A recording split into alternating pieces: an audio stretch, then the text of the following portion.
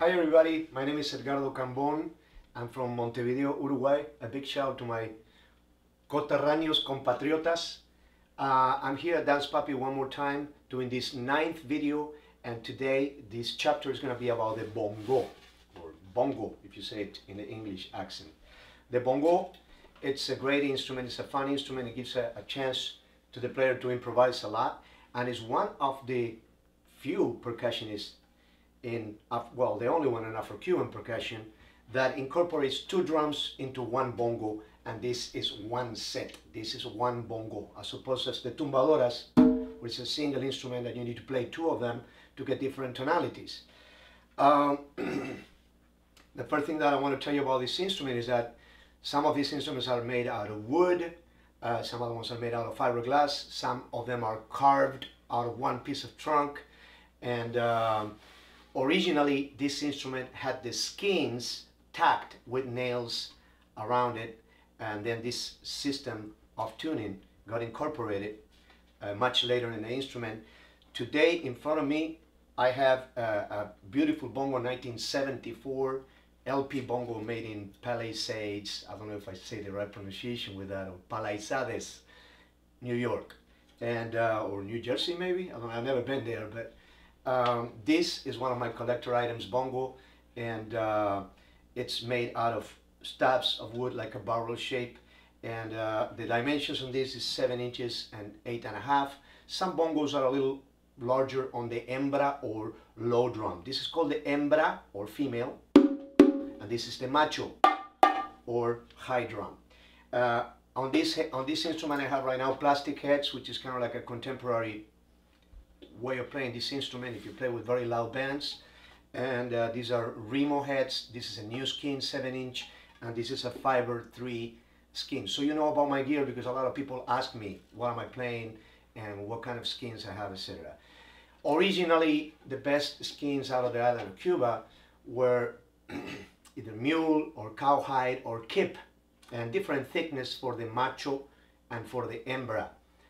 Cubans were arguably the first ones to put plastic heads on the macho or high drum of the bongo by way of using the film of X-rays, and I've had the pleasure of seeing some people playing with that, where you look at this and it's like a black thing, you know, with a finger in there, you can see through what kind of X-ray that was, and they would get a very high pitch on that, and also obviously the plastic will withstand the temperature, which affects the temperature, and humidity affect most cowhide or hide instruments.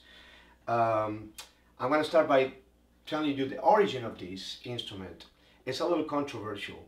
Of course, in Middle Eastern countries there were instruments like that made out of clay and with, you know, hide skins, some of them filled at the bottom rather than being hollow at the bottom, and with the skin tied up around it. In Cuba, there is also controversy about the origin of this instrument. Some people say that the instrument came from the Congo, and some other people think that this instrument came from the Afro-Cuban people that have similar instruments but detached, that they hold in their tradition in their shoulders. So some people think that one theory is that those instruments got tied together and gave origin to this instrument. Furthermore, there is a term called Bongo in the Afro-Cuban tradition, and that's is your buddy, is your friend, sometimes referred as a good-looking man, the mi bongo, and they kind of extend from bongo to bongo, and there is that controversy about the origin of this instrument. But this instrument was king, and it is still king, in 2 main styles in the island of Cuba. One is the changui, which is an older style using an overly dimensioned bongo, and the other one is the son, the Cuban son, traditional Cuban son, where initially there was no tumbadora or this drum, and the whole rhythm section was held by the bongo, the claves, and the maracas. So I want to proceed now to move forward with how to play this instrument. This is an introduction, first class on bongo. So the first thing I'm going to tell you is that I like to sit a little lower than a regular chair for conga, because I like to have my legs with the possibility of bending my legs without being higher. If I would be higher, I won't be able to do this angle, right? So I want to have this triangle here, and me personally, I put one leg in front of the other one a little bit, and I will show you reasons for that. Then I'm going to place the bongo resting on my calves, this part of my leg right here, and I'm going to slightly angle it a little bit. Now I'm going to show you a trick of bongo players. You'll notice that these lugs are not placed centered in the circle of the drum. I have purposely turned these around a little bit so the tuning lug doesn't end up in my calf. So I'm resting on the side of the drum, and this tuning lug is going in between right here on my knee, right underneath my knee. So by rotating that, I'm avoiding having something that is poking in my calves. That's personal, but it allows me to press it a little bit more. This instrument is going to want to escape. One of the problems with holding the bongo, for the beginners, they usually say, after playing it a while, my legs are shaking and I feel that the instrument is going to escape. If you see professional bongo players, they're constantly kind of adjusting it a little bit and bringing it back to position, or at least definitely in between songs. So this is the position of the bongo. What I don't want to have is the bongo too deep down, because my legs are going to get on the way. I want to be a little bit forward like that, sidewise. So I'm going to show you now the sounds on the bongo. These sounds are not to be confused with the conga drum sounds that I explained to you in a video before. So I'm going to give you some sounds that the high drum gives. The first is going to be what is the relevant to a close sound or a slap, the high note on the bongo. And that high note is going to be created by putting my thumb on the left hand, if you are right-handed, on the center of the drum, and very relaxed with my right hand, about a little bit of this middle finger, one phalange or phalange, you would say, I guess in English, inside. I'm gonna put my basically I'm hitting them roughly with these three fingers, but just the tips. Of course, the middle finger and the index and the ring finger are the ones that are hitting the most in my technique. This is sort of personal, but it needs to be an edgy sound. So that's going to be my high pitch sound. Then I'm going to play that sound on beats 1 and beats 3 of my basic martillo or hammer bongo pattern, which is the first pattern you're going to learn in this instrument. So I'm going to repeat that sound and show you that a good way to get the feel of this thumb is by you sliding the thumb down and hearing how that affects the pitch. Listen.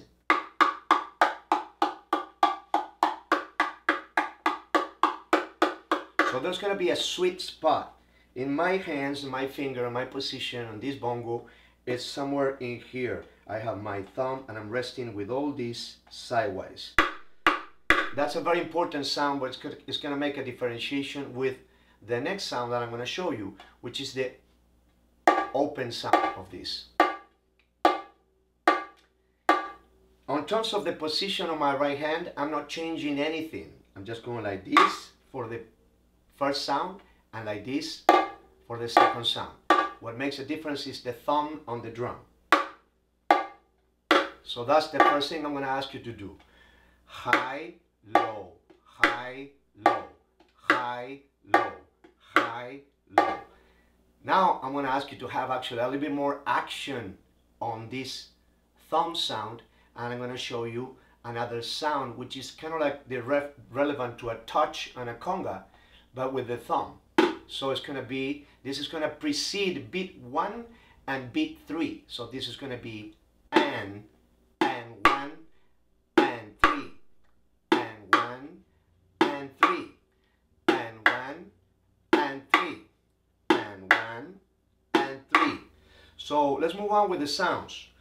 There is another sound which is a front touch with the left hand, and in that sound I'm just touching it with the front like this, light. It's a front touch. And that sound is gonna be in the in-betweens. So we're getting close to me being able to share with you this. Thumb 1, front 2, thumb 3, front 4. And for right now, I'm still having you to do 4 on 1 bar count, still on the high drum. Then later I'm going to ask you to put that 4 on the low drum, and I'm going to show you how to hit it. But for right now, I want you to get the feel, the rocking feel of the left hand. So here we go. If I start on 1, 1 and 2 and 3 and 4. Very slow. Thumb 1, front 2, thumb 3, front 4. At speed.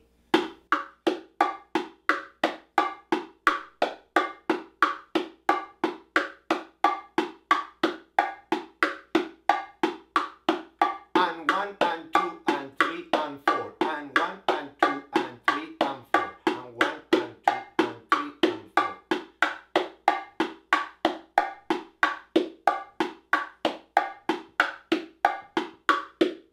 Now I'm going to give you the sound on 4 that the right hand is going to do. It's going to be, rather than a single finger or close to the edge, it's going to be a full tone. It's almost like an open on a conga, full open tone, right? But I'm kind of not letting it out. I'm not letting it ring. I'm kind of staying there for a sec to get that nice round sound. So I'm going to go now and continue on a 4/4 metric, giving you the basic martillo sound. 1 and 2 and 3 and 4 and 1 and 2 and 3.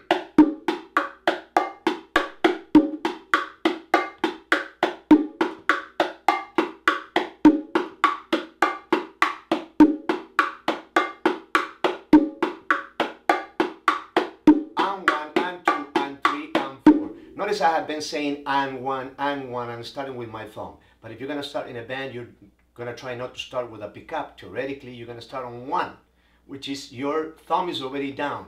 So when you're in preparation to come in with the music, your thumb needs to really be down there.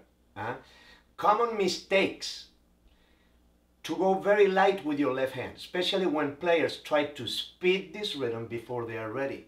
So take it very, very slow with a metronome, because what you want to get is your differentiation between 1 and 2, 3, again, and 4.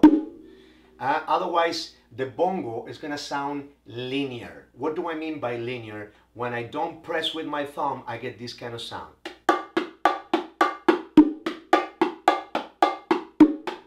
So it sounds like I'm always going pack, pack, pack, boom, and it should be high, low, high, boom. Listen to this, which is correct. And now,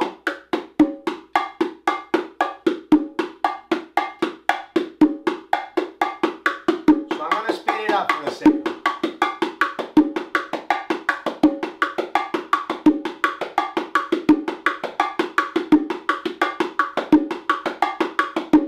So you need to hear paki toke paki kunge paki toke paki kunge paki toke pak. That high and 1 and 3 is going to make the hammer or the martillo hitting the same nail. Paki toke paki kunge paki toke paki kunge pak. So always you need to pay a lot of attention to how you relax your thumb and how you press it against the drum. Some people go a little bit with a closer thumb technique. Some people go with a more open technique like that. So you can practice a lot of these. And 1 and 3, and 1 and 3. Very slow again. Full martillo pattern. 1 and 2 and 1, 2, 3, go. 1.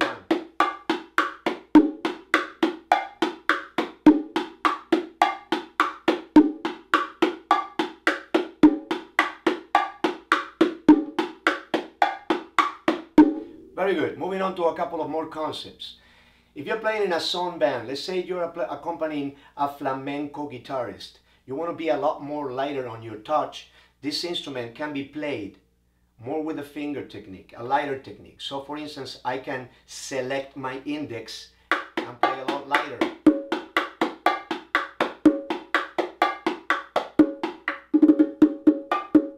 Now I'm already doing a little variation for you, right? I forgot to mention a couple of sounds in this instrument, and my apology, we're going to rewind the table and go back to a couple of more sounds.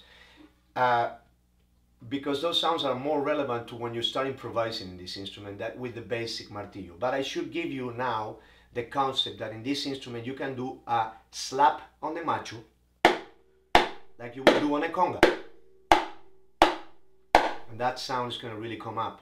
You can also do finger rolls using your index, and by using your index really at the level of the drum, not tippy, because you're not going to get it. You need to be very, very flat, and use your index like a stick that you're almost hitting flat against the edge. You're gonna go like this. That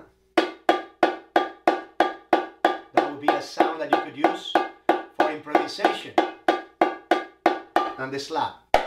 The other sound that we have is an important sound, but again, it's gonna take more place in the variations.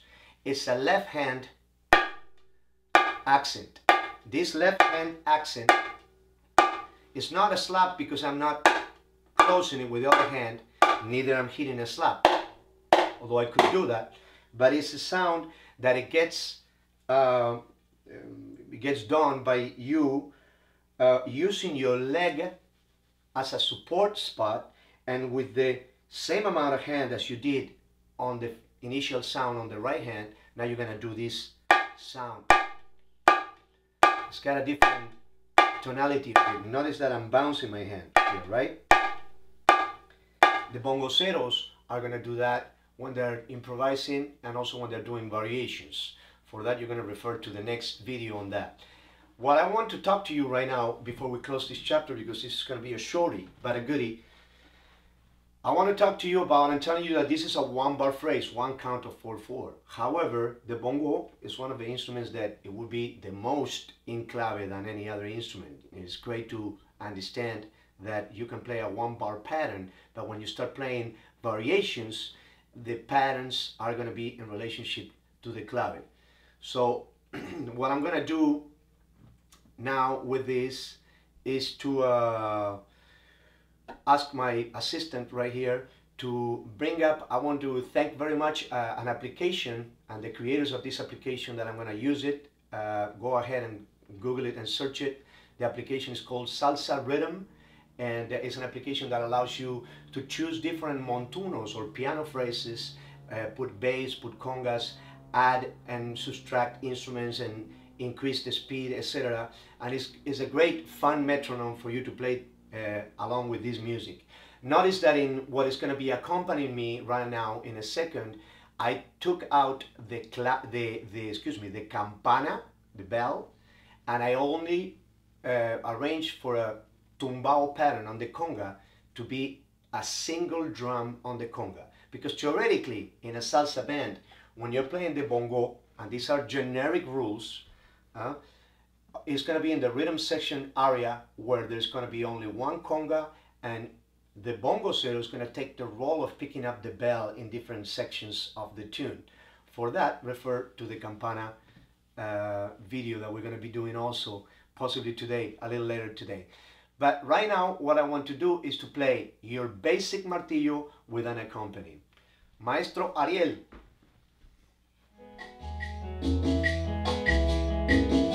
So you hear that montuno, right? We hear the clave, I'm going to play it. Very basic, right? 1 and 2 and 1, 2, 3, go.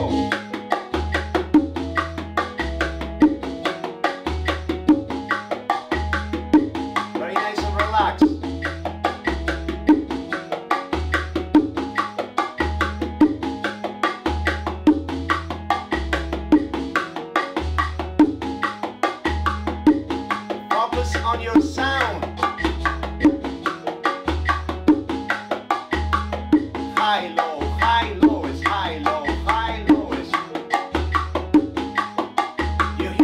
Martillo.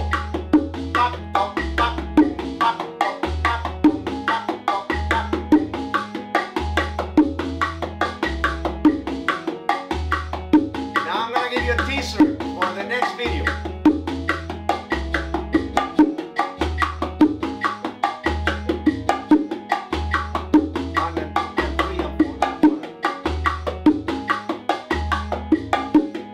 Now I'm playing in clave because I'm doing a 2-bar phrase. 1 and 2 and 3 and 4 and 1. 1 and 2 and 3 and 4 and 1. 1 and 2 and 3 and 4 and 1.